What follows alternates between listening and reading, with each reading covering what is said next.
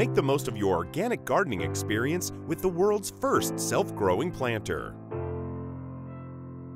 All you do is add soil, seeds, or plants, and walk away for the rest of the year.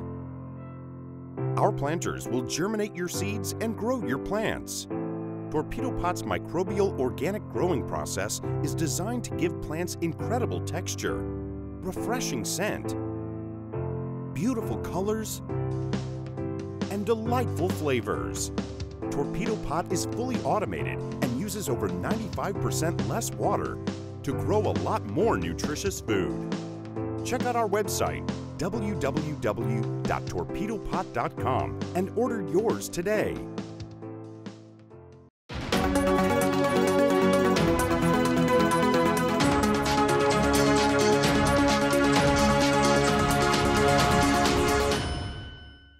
Hey fam, welcome back to the African Diaspora News Insider. I am Wongel Zelalem, bringing you the story. Today I'm taking you way back to 21 years ago. We are going to talk about Eric the eel. That was a nickname given to him by fans after he got the slowest record for the 100-meter swimming competition in the Olympics. He almost drowned while competing. The story is really interesting. The reason why I want us to talk about him is it's not only interesting, but also it shows us what it means to have bad leadership. So let me tell you what exactly happened. Eric has no experience in swimming. 3 months before the Olympics competition, he had no idea. One day he heard on radio that Equatorial Guinea is recruiting or looking for swimmers to represent Equatorial Guinea in the Olympics. So he's like, sounds like fun, sounds easy enough, and he goes there to apply. When he reached the place, there was no one in sight except for him and one other lady. She was competing for the women's team, he was competing for men. So he was told, jump in the pool and swim. So he said he jumped and he started moving his hands and legs. So the guy told him, okay, come out. You are chosen. You're going to represent Equatorial Guinea in the Olympics. He gets happy. He goes home and he started researching about the Olympics. This guy didn't even know what the Olympics was. So he went to the library and started researching. So he realizes that he needs to prepare. He finds this guy that works at a hotel and asks him if he can train him. The guy tells him, okay, whenever there are no clients, no customer, I can teach you from 5 a.m. to 6 a.m. He agrees, he goes home, and they start their training. After a few months of him training him, he also trained himself, he said, in the crocodile-infested river. So he felt prepared. When the time came, he travels to where the Olympics was then, and he sees the pool. He says in his life he's never seen that kind of pool before. It was huge. So he was like, how am I going to swim across this pool? So he sees other people. He understands right away he was not prepared. So the day before he's supposed to compete, he calls his mom and he tells her, I don't think I'm prepared.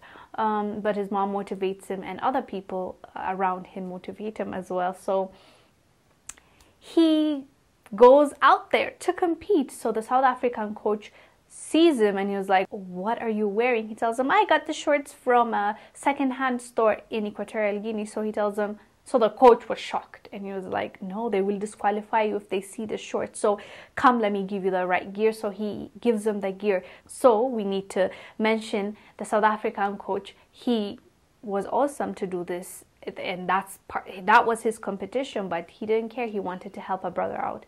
So he goes there and the competition starts. He starts swimming and he realizes that he cannot finish it because it was so hard for him, and he said he couldn't feel his hands and legs, and he starts drowning because this is the longest he's ever swam. So when he was about to give up, he hears the crowd cheering for him. So he says, I don't even know where I got the courage from. I started swimming and I finished. Even though in the Olympic record, he's the slowest swimmer in 100-meter men's swimming competition, he still finished, and he was so proud and happy, and he was nicknamed Eric the Eel. So that's how the name came about, and also that's how this record is held by him. But fortunately for him, after that, he had lots of fans that supported him, and also he got endorsement, as well as he became the coach for Equatorial Guinea swimming team. So this is a success story, obviously, but let's talk about the leadership. Not even at the government level. Imagine at the federation, sports federation level, for them to not even put in work to find that person that can swim, that can, they didn't even vet him. They just saw the first person that came. Granted, he was the only one that applied that day.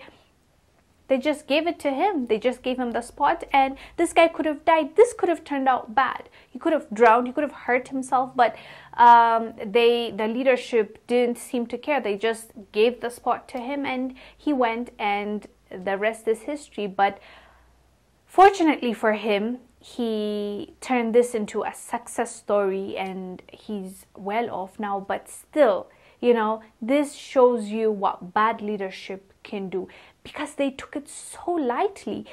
That person is a representation of Equatorial Guinea. When they go and compete in the Olympics, they are representing their country. That's a huge deal. But they didn't give it much thought. So that's something that I thought worth talking about, since the Olympics is going on right now. Anyways, do let us know down below what your thoughts are about Eric the Eel. I am Wongel Zelalem, bringing you the story. I'll see you on the next one. Bye. If you are over the age of 35, stop everything you're doing right now. After a lifetime of eating fatty foods, you may run the risks of a stroke or heart attack due to plaque buildup in your veins and arteries. To learn how you can reduce your risks, visit youthfountainlab.com or call 1-800-853-7856 today. This may be a life-changing call for you or someone you love. Thank you, and we hope to hear from you.